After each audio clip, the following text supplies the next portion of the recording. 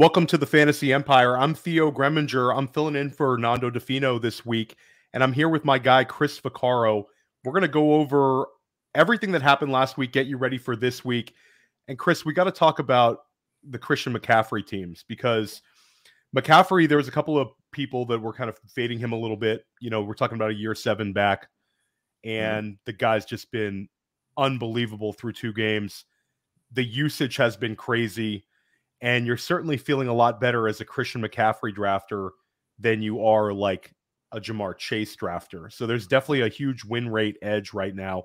Where are you at on McCaffrey? How much exposure do you have? And is this going to keep up? Theo, first off, thanks for filling in for Nando this week. We wish him all the best. I'm not going to bust. So any usual listeners, I'm not going to bust Chris's balls like Nando does. Right? This is friendly today. But yes, keep going. Sorry to interrupt you, Chris. No, Theo, Christian McCaffrey, I got to be honest, as always, he was a full fade for me early in the first round. Okay. You know, I was going heavy wide receiver early. If I got a top 4 pick with Tyreek Hill or Ja'Marr Chase, which we'll get into that, I'm sure. And if not, I was just going down the board and you know, taking my backs at the end of the first round. So I never landed on McCaffrey, Theo. In my opinion, right now, that's looking like it could be a season-changing mistake, just because of the usage we're seeing. I think you touched on it, Theo. You know, going into year 7, always nicked up, injury prone, and you know, I didn't love the offensive line that they were showing me. You know, early in the season, you know, coming into the season, I'm sorry. And that's one of the reasons why I tried to stay away from him. But after what I've seen for 2 weeks, mixed in with the, you know, the carnage going on right now at the running back position, we just lose Nick Chubb and the inefficiency of a lot of other running backs. I think Christian McCaffrey, if he keeps this up, this potential, you know, usage that he's seeing every week, we could be looking at the difference like we saw last year with Travis Kelce at the tight end position. It might be a huge gap here. Now, let's give credit, like, you know, listen, there's Tony Pollard, Bijan Robinson, these guys can factor in here.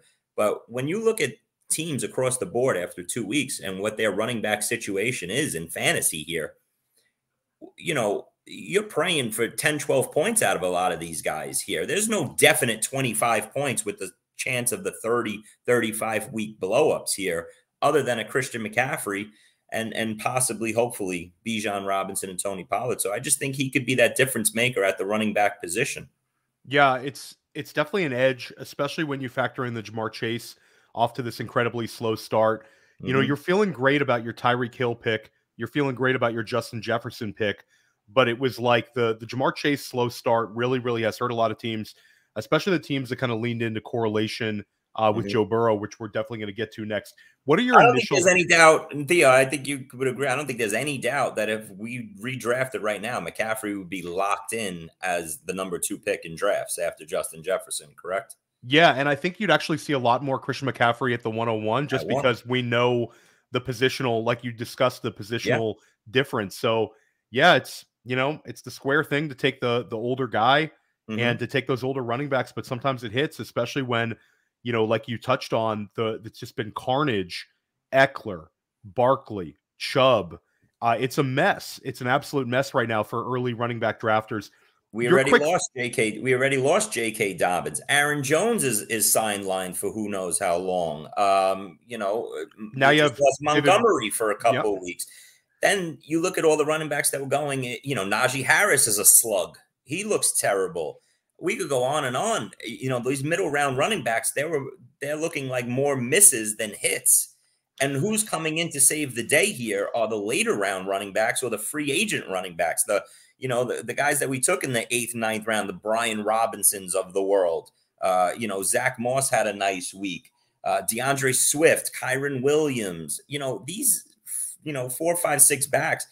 These are the guys right now you want on your team that are going to help you. Raheem Mostert, you know, these are the guys that we're putting in right now. And if you compare them up with a Christian McCaffrey, you're in running back heaven right now. So, yeah, it's crazy because we have actually back-to-back years now of these really low drafted running backs or free agent running backs coming in and getting early returns. Like last year, you had the Cordero Patterson started out the season hot. Yeah, Jamal Williams started out the season hot. Now this year, like you touched on, Kyren Williams is your RB2 overall. Your RB3 overall is Brian Robinson. And your RB4 is Pollard. Your RB5 is Bijan. But your RB6, Chris, you know, I heard you and Nando talking about it here on the Fantasy Empire a couple weeks back, how much into Raheem Mostert you were and about how he would give people a fast start. And you're absolutely right. He's RB6. Let's get your quick thoughts on Bijan Robinson before we take a break. Listen, he's lived up to the hype.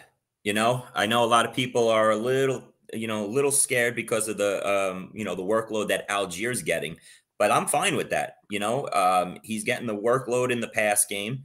If he's chipping in, 4 or 5 catches every week and he's out there, and he got, I think, 18 carries this past week. This is a run heavy offense. There's more than enough touches to go around. Like we just said, there's not that many Christian McCaffreys in the world. There's only one that's getting 100% of the snaps. But listen, back-to-back weeks of 20 fantasy points. Right now, Bijan Robinson would be my RB2 for the season going forward. So he's a solid pick. I have no problems with him. You had a life or death decision at the end of the first round there at the turn with Bijan Robinson, Nick Chubb, Saquon Barkley right there. That's where all my shares of all my teams have one of these 3 running backs. And I'm sure just like you, Theo, got devastated this past couple of days losing Nick Chubb for the season. Hopefully this Barkley news is not as bad as we initially thought. I assume he'll miss week 3 here. But after that, I think we'll have him back, and then that might save us at the running back position in the first round. Yeah, Bijan Robinson on pace for 85 receptions. It's wild times. You know, we had concerns about them using him as a receiver.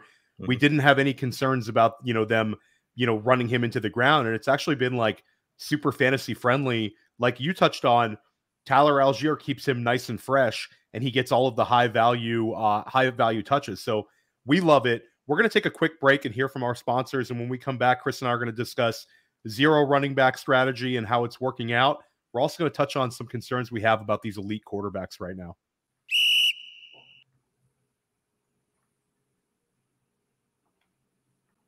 This episode brought to you by Mojo. Mojo is that player stock market. We love Mojo because we like making lifetime bets on players. You run out the clock on these guys. Mojo just rolled out a brand new fantasy platform. That's right. So now you can build a portfolio of player props. Oh, Jamar Chase, over 77.5. Oh, Kadarius Toney, under 15.5. Whatever the under is on Kadarius Toney, doesn't matter. You can just stack up the props in your portfolio. And the beauty is, once the Sunday games kick off, it's not over.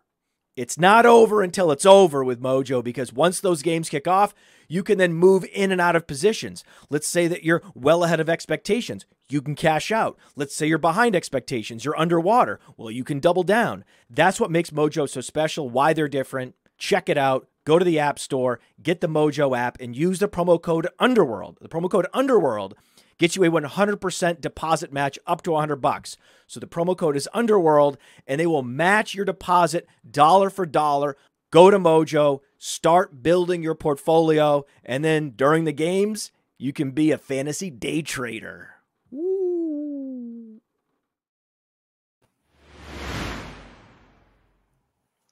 Welcome back to Fantasy Empire. I'm Theo Gremminger, filling in for the great Nando Di Fino, and I'm joined by Chris Vacarro.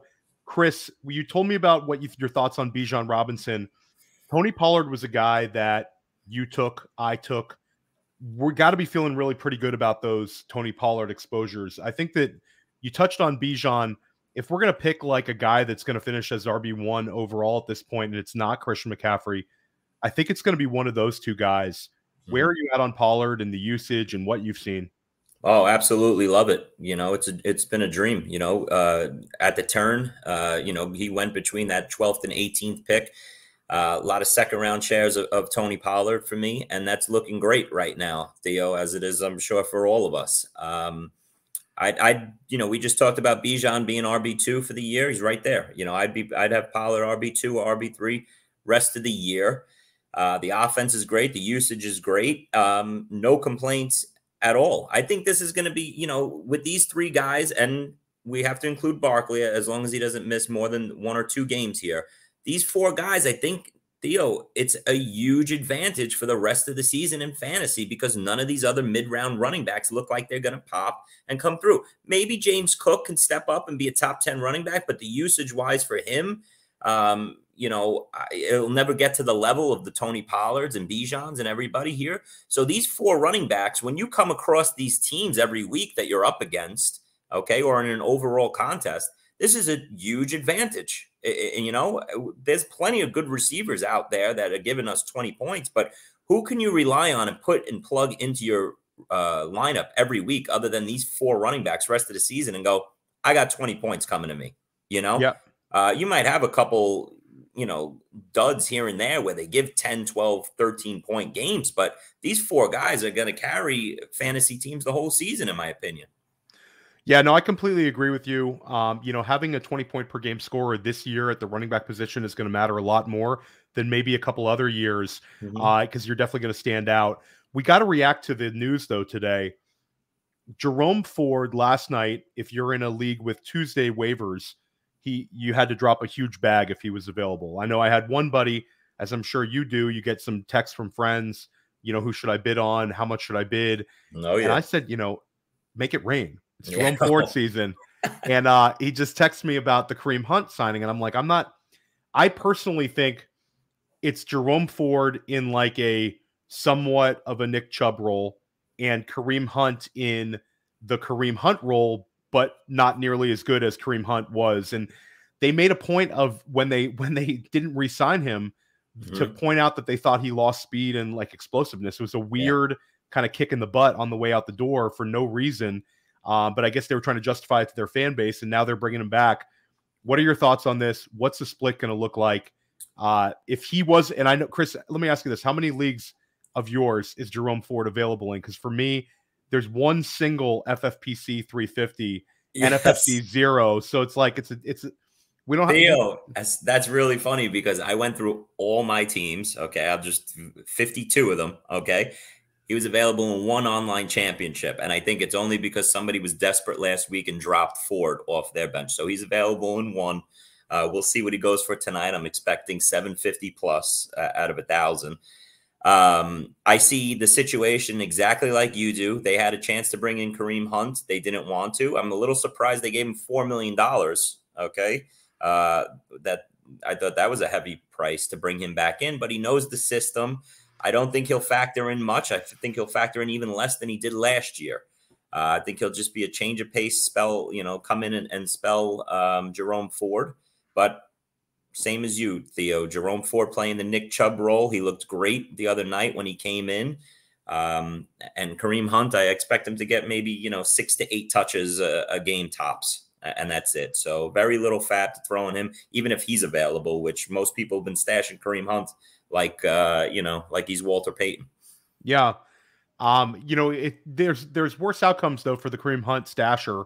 I mean, you're feeling decent because at least, Chris and I could be wrong. It could be more of a split, but I don't see it. I just don't. And I'll say that the other factor to me is I think Pierre Strong is a talented running back. He's the least familiar with the system there. He's only been there for a short period of time, but he looks explosive to me every time he touches the ball. It'll be interesting to see what happens. I mean, we can stay on the Browns real quick because where are you at? I mean, Deshaun Watson is Deshaun Watson looks not so good right now. No, very underwhelming, Theo. Through 2 games, there was plenty of throws the other night where he wasn't even close. And, poor Elijah Moore, again, I don't know what to think of Elijah Moore here, Theo, because, again, he got 7 or 8 targets the other night. If Watson's throws were more on point, Elijah Moore could have, had a more productive night. He's just very inaccurate right now. It's worrisome for all of us that waited on quarterback a little bit and then said, hey, Watson's our answer in the middle rounds there with a good offense. But I guess the only hope right now Theo, is all right. Nick Chubb is out of the offense. Maybe they got to tick up the volume for passing. But do you really want to put the ball in Watson's hands after what we saw the first 2 weeks? This was going to be a run-heavy team with Nick Chubb looking phenomenal, by the way. That's what makes it hurt even worse, losing a guy like Nick Chubb on your fantasy team, because I'm still sticking to, I thought he was going to make a run at RB1. Still no doubt in my mind after seeing what I saw the first 2 weeks. But Watson's all over the place. And I think he's going to be matchup dependent from here on. I don't think he's a lock like a lock starter in your lineup. I think you have to go with the 2 QB approach on your Watson teams and mix and match.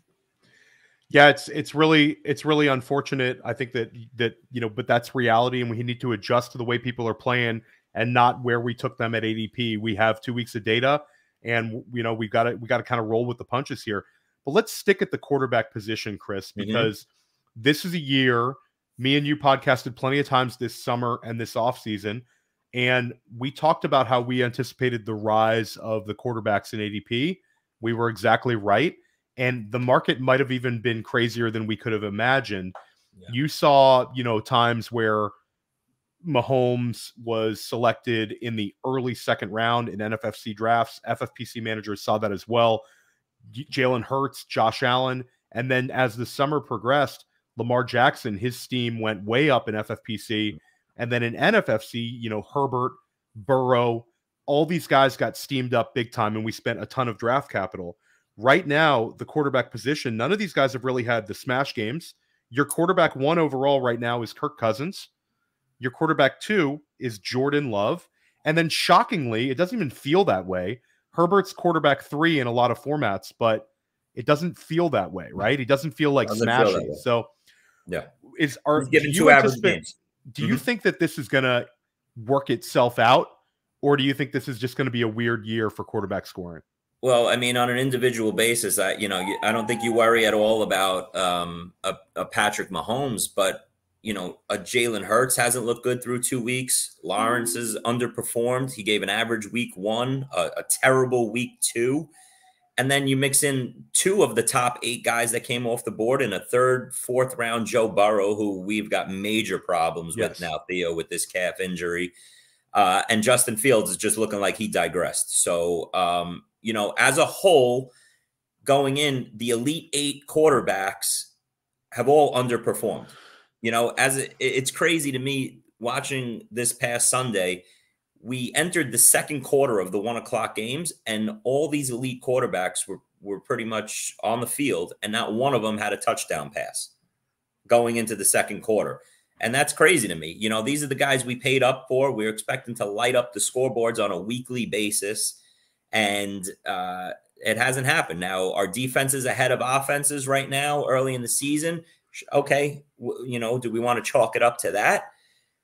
Do I like some of these guys more than the others? Yeah, sure. But we haven't gotten the returns yet, right, on taking any of these elite quarterbacks. So we signed up for these guys. We signed up for 35 points, NFFC scoring every week, 30 plus, and none of them have given that yet. So, we'll see. And I think it adds injury to insult, Theo, when you see, Tua and Kirk Cousins and guys like this down the board that you could have waited, built your roster a little stronger at the receiver or running back position in that 2nd, 3rd, 4th rounds, and then hit on these guys that just look like they're in the perfect situations with shootouts on a weekly basis.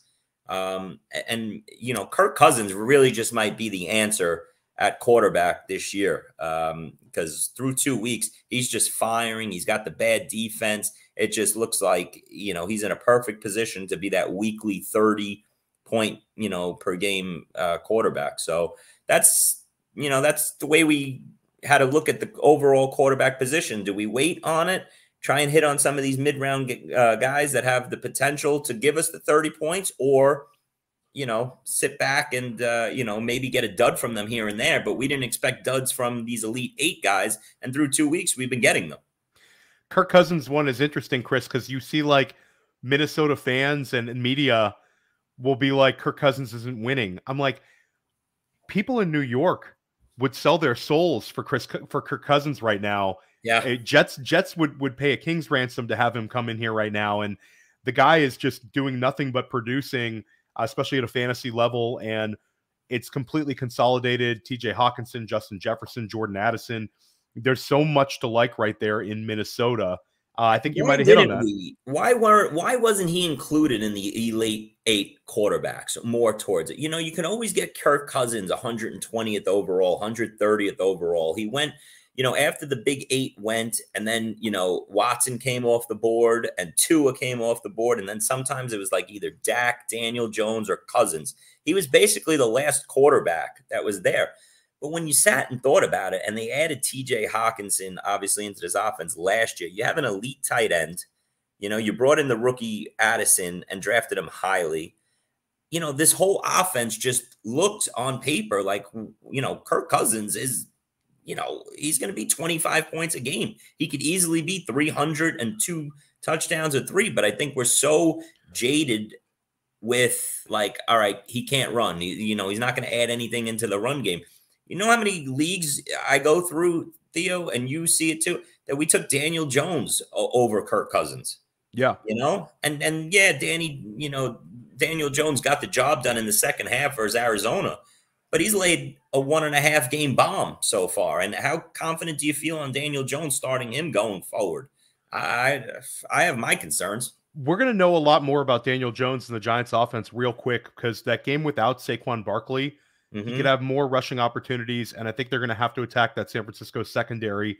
That San Francisco secondary, you know, we'll talk about Puka Nacua in a little bit, but they gave up 250 yards receiving this past weekend to Tutu Atwell and Puka Nacua. I think the Giants are going to have to attack them with Waller and attack them with their wide receivers. So I think Jones is going to have opportunities for a fantasy-friendly game in a really, really, really tough game for the Giants to win.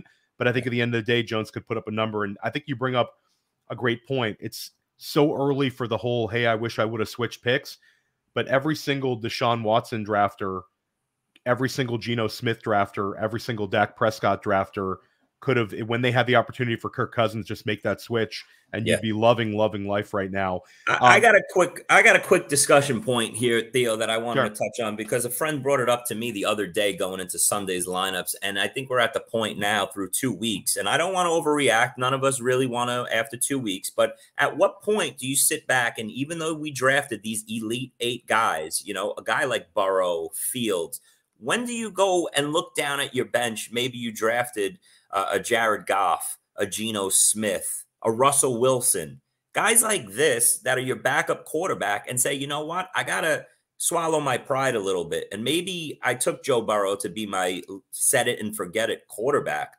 But how long do we live and die with Joe Burrow? Do we live and die with him and get off to a 1-5 start, a 1-4 start? Or do we put in a Jared Goff and say to ourselves, hey, listen, I know Burrow's my guy, but right now, Goff is given 30 a week. Russ is given nice production. Geno, same thing.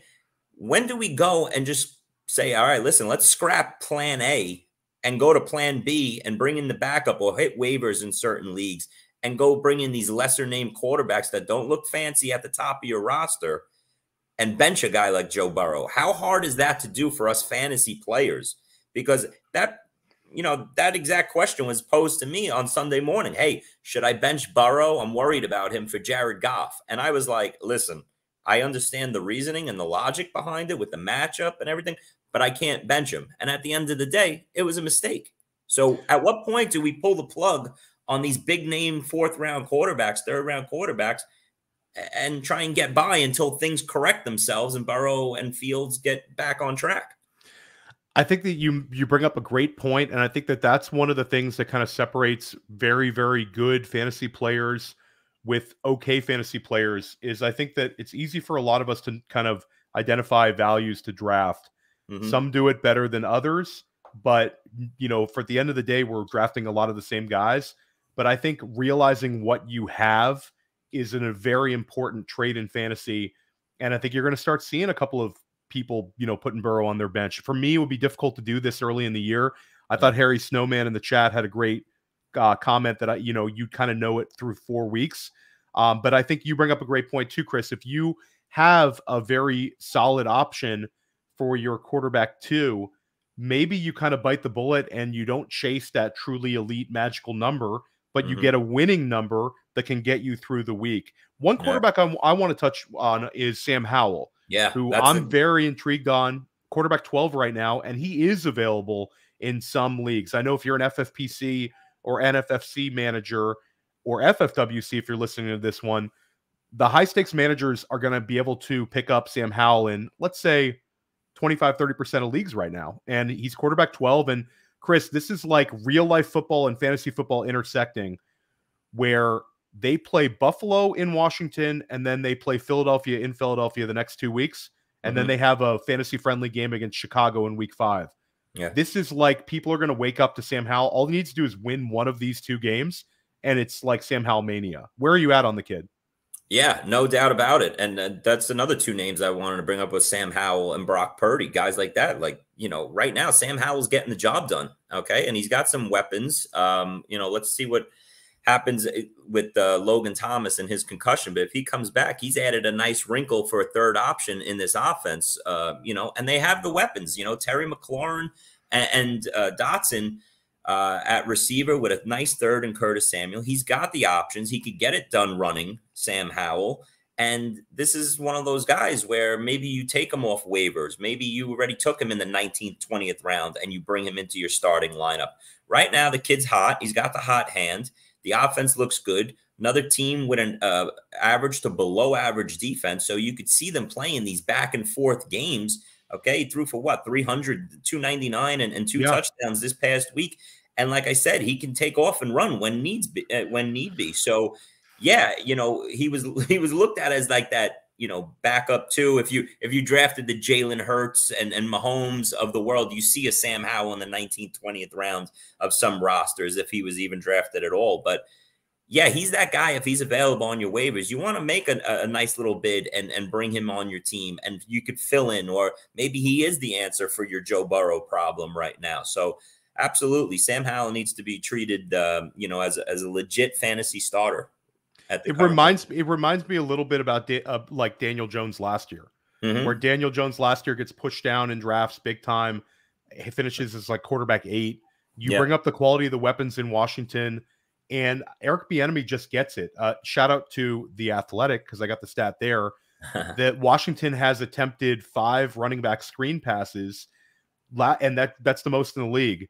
Last year they had 10 total running back screen pass attempts for the whole season. The offense has changed really quickly, and they're amplifying the Howell's strengths. I love it. And why don't you keep talking a little bit more? A couple weeks ago, and maybe a couple weeks ago, we were a little off, you know, a little down. Not, you know, Sam Howell wasn't maybe an afterthought, just because, you know, Terry McLaurin coming into the season with a toe injury. We didn't know if he was going to miss time. And then you looked at the offense as a whole, and you're like, what does this offense got? What are you bringing, you know, to the table to give Sam Howell a shot at being fantasy productive? And now you look up 2 weeks in, and he's getting the job done, and he's got all his weapons. And yeah, he's definitely on my radar. Touch more on Brock Purdy, Chris, because you just brought him up. He's quarterback 18, but they haven't had to do anything. The Pittsburgh game was like, he throws 2 touchdown passes to Brandon Ayuk, but they absolutely roll. And they're just looking like maybe the best team in the NFC right now. Ayuk's a little bit banged up. Yeah, but yeah, I don't think he's going to play this week. If you have Ayuk, I think you know I'm getting ready to take him out of my lineups. But your thoughts on Purdy and how he looks to you, and your thoughts on him rest of the season? Well, just real quick on the Ayuk. If you're an Ayuk owner, you want to put a couple bucks on the kid Jennings. You know, he's a solid 3. He doesn't get much love, much play because of the big 3 that they have there. You know, obviously with Debo, Ayuk, and Kittle, who isn't really even factoring in right now. So that's the great part right now of being a Debo and Ayuk owner, is you have this offense that funnels through the 2 of them in the pass game. They're gonna see those 8 to 10 targets each every week. But it does look like Ayuk is going to be a little, might sit out this week with what people are saying, an AC joint strain. You give him an extra 10 days to recover until his next week. Purdy, you know, he was that guy that a lot of people were saying, hey, listen, if I wait on quarterback, I think I could get by with a combination of something and Purdy. You know, he was in the offense. He was in a nice offense coming into the season here when you saw all the weapons. And the kid just picked up where he left off last year. So I don't think he's got the upside because of how much McCaffrey gets used running the ball. I don't think he's got that upside of 35, 40-point weeks, those spike weeks. But I think he's that solid. If you have a loaded roster and you just, are struggling at quarterback, you put him in and he's that safe 22, 23, 24 points a game type quarterback. He's never going to bomb out and throw for 110 and no touchdowns. He's just a solid, I don't want to call him a game manager, Theo. I don't want to just say he's driving the bus here, but he's that solid 250 and 2 touchdown type quarterback every week. Yeah, no, I agree with you. I don't think game manager is the worst insult you can throw out when a guy has those kind of horses on his offense. Yeah. And you bring up the McCaffrey factor, like they haven't had to throw to McCaffrey. We haven't had like a neutral game script or a game where they are potentially trailing. It's just been like pure domination. So that boom week this year, and it might be again this week with this banged up Giant team that, other than the second half, has looked like crap for 6 quarters before that, and their defense is struggling. It might be another runaway on a short week where you see one of these games where it's San Francisco up 24-3 at halftime, and then they cruise. You want to get into these games where, and they will have, they'll have these matchups down the road where they need to go back and forth. Everybody loves the San Francisco defense so much. I still think they can be had in the secondary. So I think they will have some of these games where they play a little high scoring.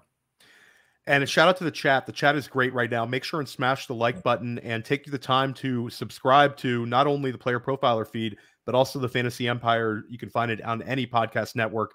Shout out Joey Brown's in the chat. You dropped a 200 burger in the prime time. Friend of the show, Joey Brown. Great performance, Joey. But I'm coming for you as well. I got a couple of primetime teams I like. So now I want to take one question from the chat because it's going to lead us into the next one.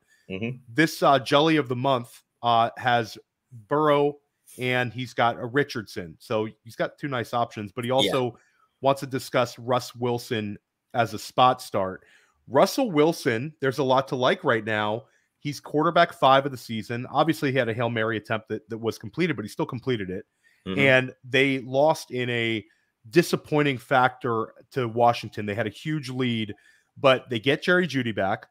They have Cortland Sutton healthy. And you have Marvin Mims, who looks like an explosive player that's ascending.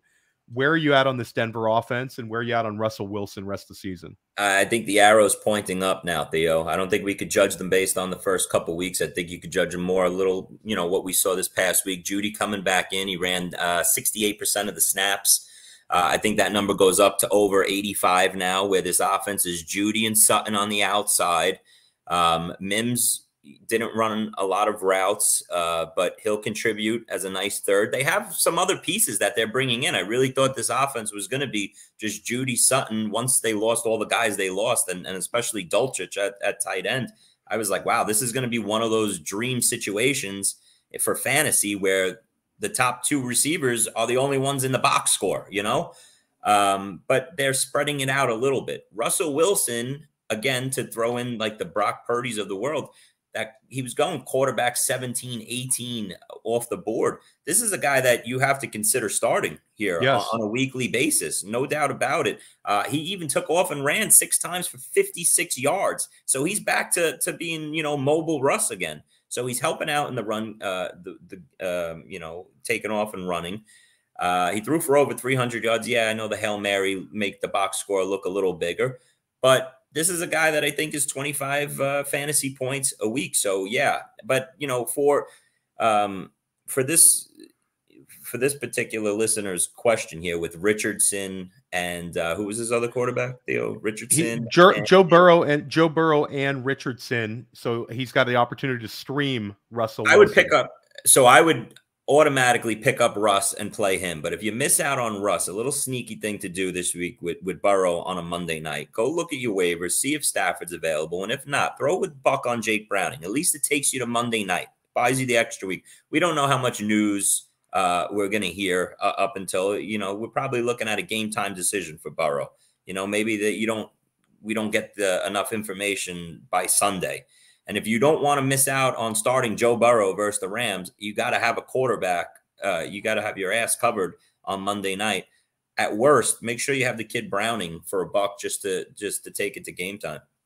Breaking news right here on the Fantasy Empire. It sounds like Kendre Miller is going to be active this week in a week that Jamal Williams is out. So the plot thickens, Chris, for Kendre Miller managers. You might see some lower those Tony Jones bids. Lower those Tony Jones bids, people. I know it's an emergency. Lower your bid from $31 to $11. People are scrambling now, Theo, having to go back and redo their waivers now with the Kareem Hunt news factoring in. They're lowering their Jerome Ford bids. They're upping their Kareem Hunt bids. Kendre Miller now playing. The Tony Jones bids go away. Everybody's already lowering their Breida bids. Right, because Barkley, we thought he'd miss maybe 3 weeks, and now who knows? He's a game time decision for Thursday. I personally, as a huge, obviously Barkley owner, I hope they don't even play Barkley Thursday. Me neither. It's insane. Rest, and that's the problem when you have these guys on 1-year deals. Yeah, when you have a guy on a 1-year deal, you're not concerned about his long-term future, no matter what they say. And I know they want, they're saying Saquon Barkley is going to be a lifetime giant and all that kind of stuff. I don't buy it. I don't think it's. But how gross is the running? How gross is waivers for running back at the high stakes market, Theo? For all of us across all these big leagues, there's nothing there, and you don't want to make the mistake of overbidding just to get a piece. But we are living in a week-to-week basis here. We're just trying to get by. There's a lot of teams. We don't want to go through all the names again that we've lost, whether it's just for a few weeks or season long. All these guys, and we're just trying to plug in an RB2 and try and get off waivers. But what are we going for here? Going for guys like Matt Breida, Tony Jones that may touch the ball less than 5 times. You don't want to, empty the bag on these guys and overspend tonight. So it's a fine line. But the running back position, I feel after 2 weeks is already desolate. Not desolate, but already desperate. We're already entering dark days. Can imagine what it's going to look like when we, look up 7-8 weeks from now. So it's funny, like, it depends on kind of what you're going for. Like, I think sometimes paying for a win or paying for 2 wins in a row, even if it's a sketchy option, sometimes really works out. And I'll say this, Chris, we've seen 2 straight years where last year we had a RB1 overall week for Deion Jackson. The year before we had an RB1 overall week for Dearness Johnson. Who's going to be this year's sketchy running back to finish as RB1 overall? But I'll tell you one running back who is not sketchy, and there's a question in the chat. What are some receivers you target for Kyren Williams? I'm not sure trading away Kyren Williams is the right move here. I think, Chris, it's funny because this is a second-year player who is doing this right now. He's definitely not going to finish as RB2 overall, but he's RB2 overall right now, and his usage is RB1 like he could finish as a top 12 running back. They're getting rid of Cam Akers, and Kyren Williams can catch the football. So there's a lot to like about this situation. I think if Kyren Williams was drafted in the 3rd round of the NFL draft and not the 6th round of the NFL draft, people would kind of be head over heels right now. What are your thoughts on Kyren Williams?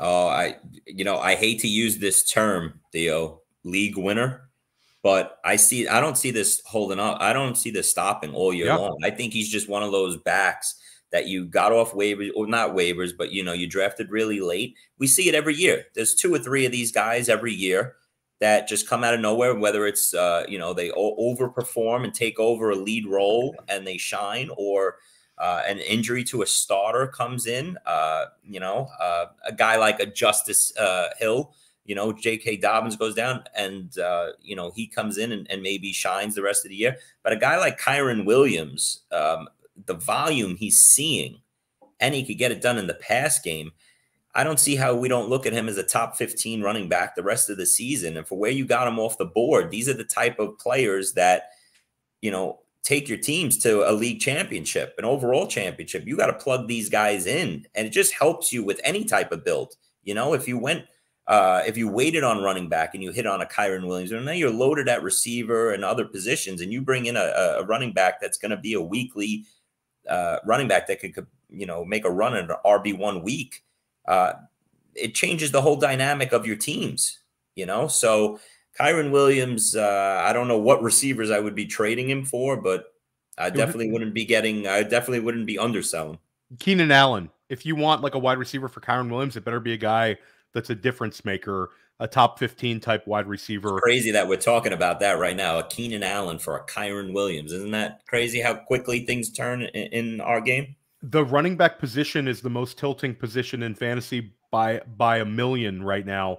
Yeah. Like if you start doing your weekly running back rankings and actually start jotting it on paper, you're shocked by where you have to put guys like Zach Moss, Kyren Williams. Bijan Robinson is like a top 12 running back. Yeah, it's amazing. Yeah. It's incredible. But let's stay with the Rams. You mentioned Matt Stafford, who's now passed for 300 yards in back-to-back games. Every podcast in America is going to spend 15 minutes on Puka Nacua. We both think it's incredible what he's doing. We don't need to touch on it. It's one of the most amazing things you've ever seen from a rookie, and especially in the first 2 weeks of the season. But talk to me about your thoughts on Tutu Atwell. This is a guy that's going to be available, certainly in a lot of FFPC leagues. He's available. People didn't want to believe it after week one, but he kind of – it's funny because sometimes when you have a teammate pop, guys ignore it. But he had two teammates pop, so people were into Puka Nacua for $1 million or Kyren Williams for a sizable amount, and Tutu Atwell just kind of sits there. He has 119 yards in game one. In game two, he has 82 combined yards. I think he's a thing. This is a guy who was a second-round pick. He's got speed, and they're using him in really interesting ways. No doubt about it. These guys are both fantasy starters for the upcoming weeks, but I think, the $1 million question, Theo, is – how does this offense get affected if and when Cooper Kupp comes back? Does he come back at all? If he's back week 5, now all of a sudden a guy like I don't see Puka going away. I think he'll play a nice secondary role to Cooper Kupp, a healthy Cooper Kupp come week 5 if he's back in the lineups. And then a guy like Tutu Atwell, I think just fades into, a third role. And that's when, you look back on a week like this, if he was even available, let's talk leagues that, he's available and you don't want to overspend now. And then you get caught with a Tutu Atwell that you overspent for, and he's not what you hoped come week 5. But right now, I think he's a very serviceable flex play, wide receiver 3. He's seeing the targets. This offense has opened up. McVay's done an unbelievable job. The unfortunate losers, it seems like, in this offense with the two guys that were the most highly sought after on the draft boards was Higbee at tight end and Van Jefferson, who I'll tell you, my shares of Van Jefferson are all getting dumped out tonight in waivers, Theo. So he's gone. Higbee hasn't been, we all expected Higbee like, oh my God, that mid-round tight end. If we wait on tight end, Higbee's got to see, 7-8 targets a game in this offense. No, out of nowhere, it's Puka and it's Tutu Atwell. And they, these guys are getting the job done. Stafford's got a nice connection with both of them. And they should be in your fantasy lineup, at least until Cooper Kupp comes back. And then we got to reassess at that point.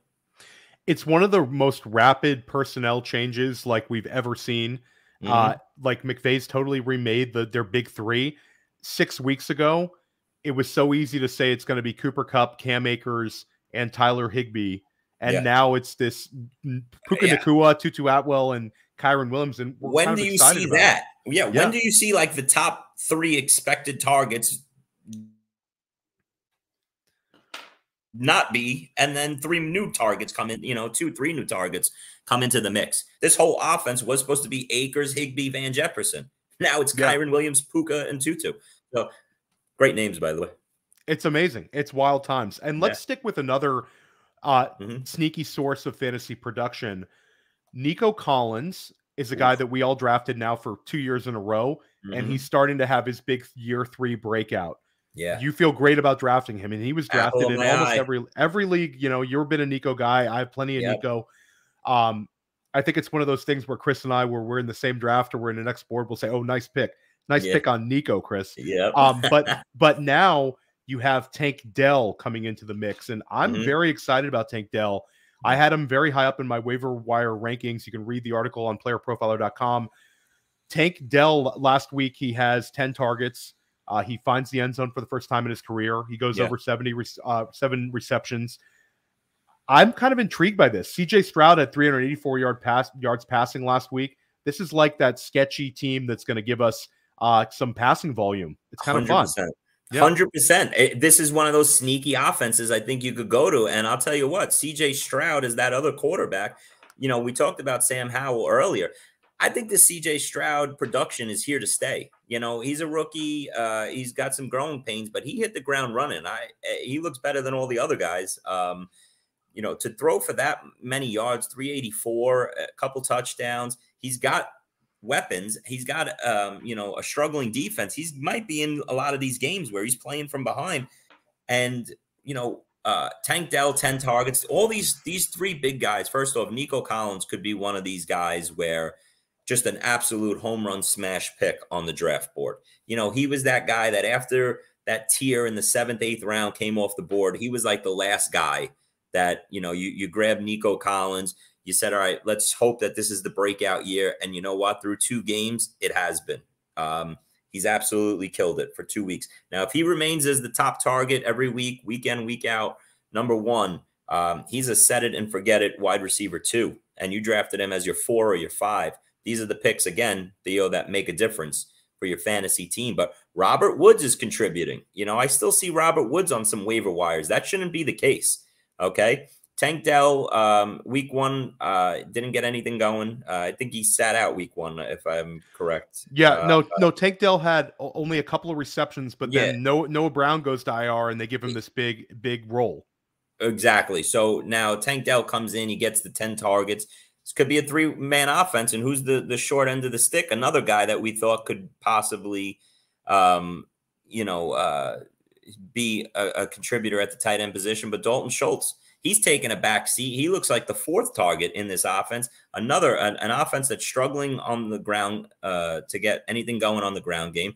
Dameon Pierce looks like you know, a back that might bust out from the middle round. 2 yards in a cloud of dust, Chris. Yeah, and we all had high expectations for Tank Dell. He was hot at one point in the summer, drafting him as somebody that, you know, fantasy players were like, hey, this guy might be the number 1 for the Texans. The rapport he had, CJ Stroud demanded the Texans pretty much draft him. He said, go out and get this guy. He wanted him. And now we're seeing it. Yeah, fun one for you. Mm-hmm. Dalton Boyd in the chat. Would you drop Zay Jones for Tank Dell? Zay Jones, I think I'm keeping Zay Jones. Okay, so here's the thing with Zay Jones. Yeah, I would keep Zay Jones in this situation, but at the same time, he does have this knee injury that they're really, you know, there's not that much information on. I wonder if this is one of those situations where in a day or two, we just see Zay Jones going from like a meniscus cleanup or something like that, and he's out 3-4 weeks, something like that. Because for them to already say, listen, he's not going to practice the next couple of days, something's going on there. So I'll keep an eye on that. You know, you want a piece of that Jacksonville offense, though. I'll say that much. And on a weekly basis, Zay Jones could be the number 2, or you could see what happened this past week where he takes a back seat to the other 3 guys, and he's a donut. So Chris and I compete against each other in the NFFC Super, the New York one. It's a very competitive league, and in that draft, Nelson Sousa and I selected Trevor Lawrence. Trevor Lawrence is right now quarterback like 23, 24. Mm-hmm. And we also selected the quarterback 2 overall, Jordan Love, but he's been on the bench while Trevor Lawrence is starting.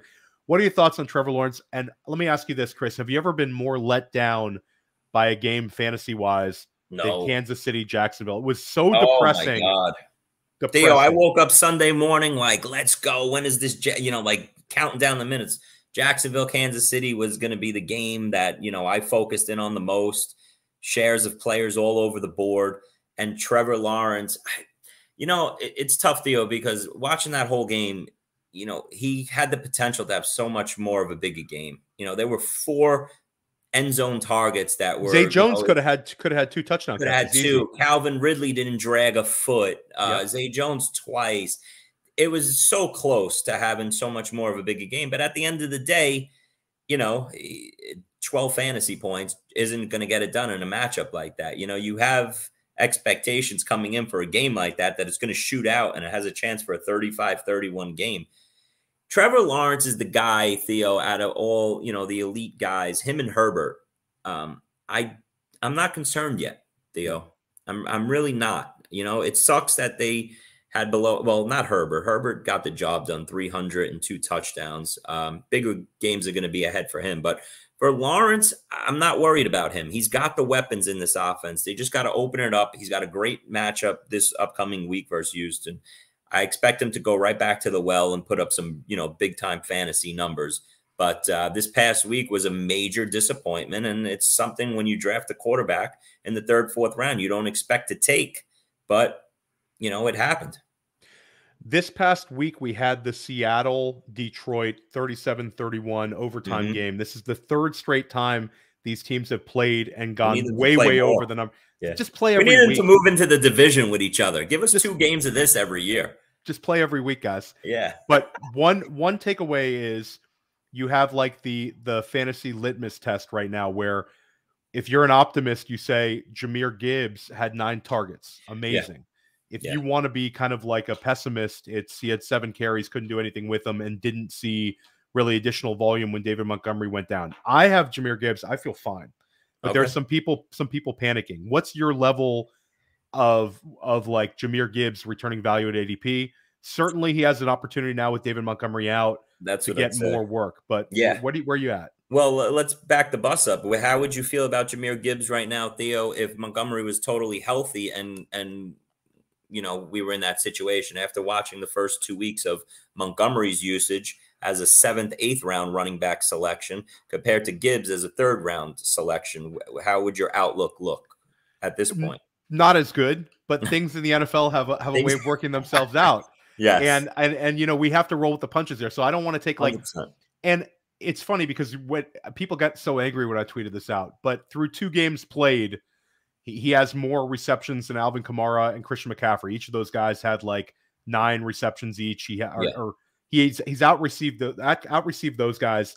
Reggie Bush, if you want to go real historical, leaped all those guys. He had the really big start. But I look at Jahmyr Gibbs leading Detroit in targets in week 2 and thinking this is a guy that his snaps doubled. And I always take that Kansas City game kind of like, to me, it's kind of a little bit of a one-off, the KC game, because I think that they had a very conservative game plan to beat the Super Bowl champs, and that's a daunting game on the road. So I'm going to take the optimistic approach, Chris, and we'll take it however we get it. But is it coming this week? Listen, yeah, and like you said, 9 targets, 7 catches, 40 yards. I mean, he's got a safe floor going forward in this offense. So yeah, I don't think there's major concern. I just, during draft season, I just wouldn't have spent the 3rd round pick on him, but here we are. Okay. Montgomery's going to be out probably for a couple weeks here. And I would just like to see Gibbs get, double-digit carries, Theo. I don't like to see the 5, 6 carries.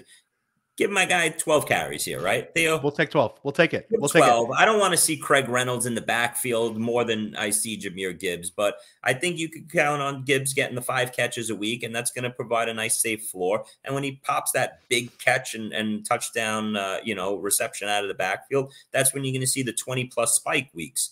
So, listen, Gibbs going forward, and while Montgomery is out, I think he's going to be a top 12 running back. Josh Reynolds, he might be available in some leagues right now. And Amon-Ra's not in mine, Theo. Not in mine, because I still got him from week 1. Not in your league. It's funny. He was my 18th, 19th round pick in all my drafts going in. I wanted that free look. I thought he would be the number 2 option right out the gate in Detroit, competing with Sam Laporta. But I felt the offense could support these guys, and it would be either Reynolds or Laporta having that nice game that you could plug in and play in the opening week versus the Chiefs. But what's happened since then? The first 2 weeks, Reynolds is a stud, okay? And all my teams that I thought maybe after week 1 I'd be dropping him, well, no, he's locked in now on this team going forward. And not even until, Jameson Williams is so far down the road, I think Reynolds is a solid wide receiver 3 play in this offense. Add into the fact that Amon-Ra St. Brown's got this turf toe possible issue, and you could see them giving more on Josh Reynolds' plate in this offense. So I think he's a solid top 36 wide receiver play for the future here. Amon-Ra St. Brown news dropped 12 minutes ago that Amon-Ra St. Brown is not practicing today. Not a great sign on a Wednesday. Not great, Bob. You don't want to see it. You don't want to see great, it. Bob. No. But Josh Reynolds, yeah, that's definitely a guy that if he's available in your league, I would be aggressive to try to get him. Chris brings up Jameson Williams. We don't see Jameson Williams till like week 7. Yeah. And I think they have the bye week the week before he comes back. So you might not see him till week 8. It's going to be definitely a weird one. Let's talk about the Tampa Bay Buccaneers. Oof. Tampa Bay is 2-0 right now. Yeah. Baker Mayfield passed for his first 300-yard passing game since like early 2021.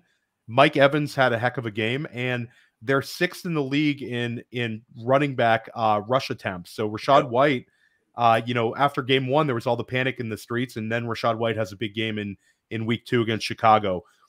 Tampa Bay, can they keep this up? And Tampa Bay, they play Philadelphia this week. So this is in Tampa Bay.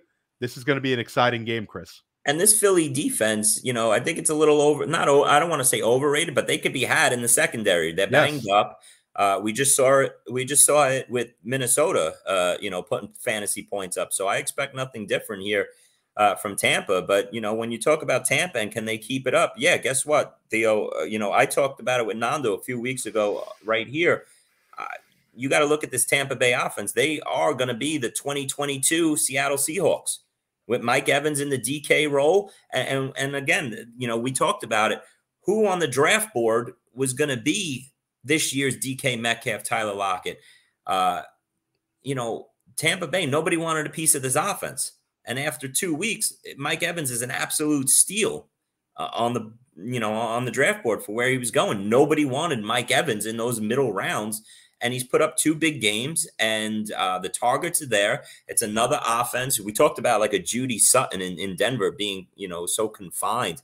This offense, other than Cade Otton getting some targets as well, it's all Godwin and Evans. And there's going to be bigger days ahead for Chris Godwin. Those blow-up games, the 8 for 90 and 2 touchdowns are coming for Chris Godwin as well. It's not just always going to be Mike Evans. But these 2 guys every week are going to be solid wide receiver 1s or 2s. And so this Tampa offense, until Baker implodes, and hopefully he could just be, what he's been the first couple of weeks, drive the bus, get the ball out to Evans and Godwin, and we're rolling here in Tampa. It's going to be a solid under-the-radar offense. Shout out to Permar in the chat. Is Sean Tucker worth holding on to? 1,000,000%. 100%, just because, listen, any backup, any RB2 on any team, we've just seen what we've seen the first 2 weeks. You're 1 play away from having a starting running back that off waivers is going to command 50% plus of your fab budget. So, yeah, there's a reason why, Theo, in our leagues, that not only is the backup, rostered, the backup to the backups are rostered in a lot of these leagues. So, injuries happen every week. Running backs are going down. There should be no backup running back getting snaps that is on waivers right now. Yeah, I agree. And shout out to Harry Snowman. Yeah, I was on Tampa this summer because it was like, I don't want to draft Tampa Bay Buccaneers. I don't want to draft Arizona Cardinals. Well, you gotten good return on James Conner picks, and you've gotten great returns on your Bucks. Another one. Chris, one interesting thing with Baker Mayfield that they're doing is he hasn't had the production, but every week they're giving him designed rushing attempts where he's getting like 5 or 6 runs a game. Yeah, he's gonna have a smash game if they keep giving him that, because he's gonna break off a big run. So I'm gonna take a optimistic approach, and I think like in this offseason, we all wanted to a lot of fans were like, it's a rebuilding year. Tampa Bay doesn't rebuild. They're in a division where they don't have to. Right. They have talented players on both sides of the ball, and they have talented players on the offensive line, and they're going for it. So yeah, we're almost at the hour mark. All year long. I got to ask you about Justin Fields, because Justin Fields, they're not running him. That's the problem. And there's been all kinds of issues in Chicago. DJ Moore had a bounce back game, and we have like optimism about Roschon Johnson, but Justin Fields right now, like, this is a guy that NFFC and FFPC managers were extremely bullish on. You were seeing him taken side by side with Justin Herbert, and it's been an incredibly frustrating season. He hasn't like given a 0. He's quarterback 16, Average. but it's been very average, below average. Just average. But this isn't what we signed up for, right? We signed up for that, top 8 quarterback that could make a run at QB 1 or 2 overall. You expected the 60 to 80 rushing yards per game. The only startable piece to me in this offense right now is DJ Moore. Just you add in the fact that their defense is below average. They're going to have to be playing from behind. Week 1 was a complete dud for DJ Moore, but that was more on fields and than anything else. He doesn't look good to me, Theo. I mean, you see some of these clips, him missing wide open receivers, not even looking their way as they're running free into the end zone. Doesn't pass the eye test at all watching the game on Sunday. You've got to hope for that crazy turnaround that we saw from him last year. Remember the first 4 or 5 weeks, he was absolute garbage. People were dropping him. And then all of a sudden he's dropping 40, 50 fantasy points every week because of what he was doing, getting the job done on the ground. So start taking off, designed runs. He should be running 10, 12 times a game at minimum. Get the fantasy points up. He's always going to be more of a better fantasy quarterback than a real life quarterback, but that's the game we play. We don't play real life, football. We're playing fantasy football. So start taking off and giving us those big runs. I only worry about real life football if they have a horrible record and they decide to bench a quarterback and you're like, whoa, why are you benching Jameis Winston? He's, quarterback 6 on the season. Don't get rid of Jameis. But Justin Fields is super, it's tilting because I feel like a big game is coming. There's a couple of games coming up where you don't want to miss it. Exactly. Yeah, you don't want to miss it. But what are you going to do? Start 0-4, Theo? That's right. You're going to take 4 duds. And like you said, he hasn't given the game where it's 8 fantasy points or whatever. He's just middle in the line. He's given 20, 18, 20 fantasy points, whatever.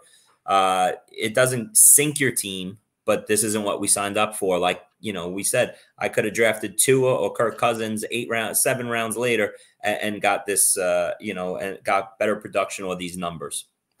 Here's one in the chat, Chris.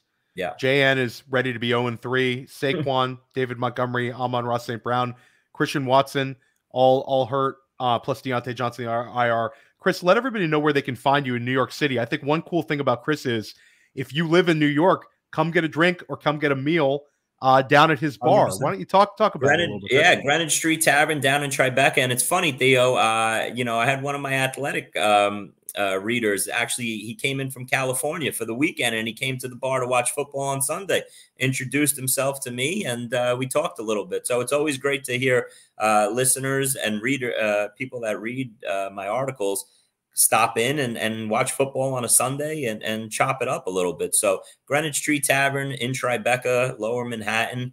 Games, we got the games on all Sunday long. At some point, I'm going to get Theo in there. I got to come in for a football Sunday for sure. But I've been there before. It's a great spot. Really, really cool bar.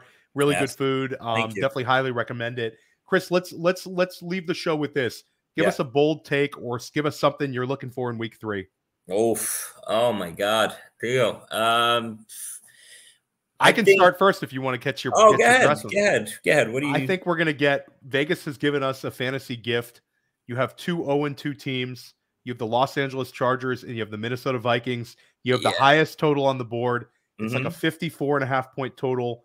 I think it's going to fly over. I think we get an old fashioned shootout. Chargers, Vikings, and I think you see. I'll even say one that's going to make some people upset. I think you see an Alexander Madison game. I think he falls in the end zone twice in this game. And I think that the Vikings are going to – I think this game might be like a 38-35 game. And I think that everybody's going to eat. It's going to be a great game for fantasy.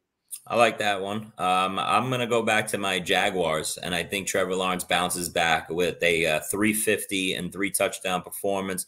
Calvin Ridley comes back to be the apple of our eye. Again, with a 7 or 8 catch game for over 100 yards and a touchdown or 2. And then all of a sudden we all take a step back and go, all right, we're good with our Jaguars in that offense going forward. It's a great get right spot for the offense against Houston. Give us a New York Giants, San Francisco 49ers. You say like our Jaguars, but you are a Giants fan, Chris. So give us the scoop. Give people some hope here. If they go into San Francisco and get it done, or is this going to be a massacre? No, this is a San Francisco 27-14 type game. I think the Giants are happy on their West Coast trip, splitting. They saved their season versus Arizona, or they would have been looking at 0-3, and that's that's not where you want to be. So they got their win out in Arizona. They take their loss on a short week, banged up. They heal up. They come back. They got Seattle on a Monday night going forward. They get back to 2-2, and then the season starts with a healthy Barkley, and we go from there. Are you going to play Daniel Jones where you have him, or is this a benching? I am not. I have Daniel Jones in a couple spots. It's funny because the 3 teams that I have Daniel Jones on, I have Daniel Jones with Deshaun Watson, and I'm going with Deshaun Watson versus that Titans secondary. Theo, I'm going to pick on that. Titans are good against the run, but their secondary is all banged up. I'm going to give Watson one more shot here. Okay, if he can't get it done and give me a 25-point fantasy game versus that Titans secondary, then I'm really going to start hitting the panic button on Deshaun Watson. But I think he gets it done this week versus the Titans. Well, you heard it here on the Fantasy Empire. Chris, let everybody know when your article drops on The Athletic, because it's definitely an article that I enjoy reading. Thank you.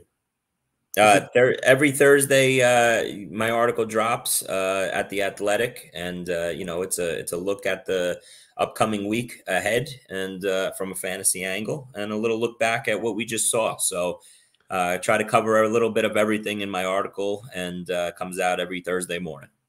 Yeah, and if you have waivers tonight, definitely check out my waiver wire article. And then I'm also dropping a sleepers article, and I'm dropping an article on Monday called the 2-Minute Drill. So, I'm either writing, or I'm right here, or I'm driving my kids around somewhere, or at the gym. You can find me in one of those. The hardest working man in the business right here, guys. There you go, Chris. And stick with the Fantasy Empire every week here on Player Profiler at 11:30 on Wednesdays. It's in my weekly must listen. It should be one of your weekly must listens as well. Everybody stick around 1 p.m. I have a press coverage. I recorded it last night with Ray Garvin, Ray GQ. Mm-hmm. We had a great one. So definitely watch that one at 1 o'clock. And Chris, enjoy the rest of your day. Let's get some W's this week. Let's get some wins, buddy. Hey, I want to take a moment to thank you for tuning in. It's important to me that all of our media be free. This is only possible because of you allowing a true independent sports media enterprise to thrive unlike any other in the business.